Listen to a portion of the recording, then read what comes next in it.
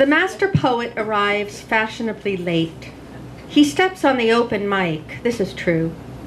Do you think he really wants to listen to you? A burgundy silk scarf drapes his neck, bien français.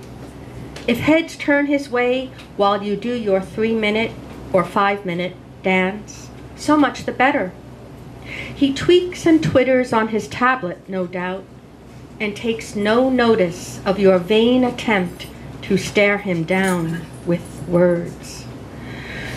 The master poet suggests, subtly, you buy at least one of his many books displayed on the mantelpiece. If you genuflect at least 6 inches, he rewards you with his autograph. Do not be taken aback if he asks the curator why she has not featured him in her poetry series. It is his divine right, you see, to feature. When she replies, his eyes either dart to various parts, when she replies, his eyes either veil over or dart to various parts of the room. This is quite natural, you see, for his thoughts have already turned to the next book deal.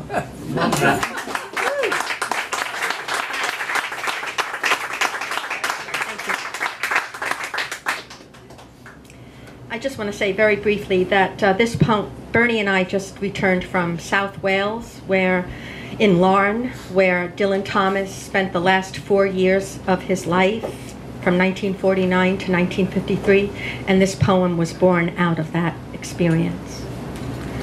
For Dylan Thomas, upon the centenary of his birth. Larne, curious Larne, you remain alone, no lines connect, where cocklers still leave stone-damp flats at dawn to dig for cockles in the silted sand.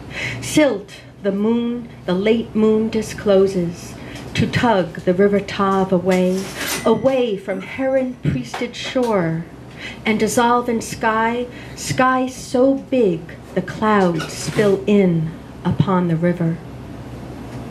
Larne, dreaming Larne, gulls glide down your distant fells, trail shrill notes that pierce blue air. Do you hear, or do you dream of limb-weary Welsh lads carousing your pugs, heavy days soot-spent, heaving coal from river barge? Oh, Larne, do you dream, do you still dream of the poet in the boathouse, perched there on the cliff? Beautiful. Thank you.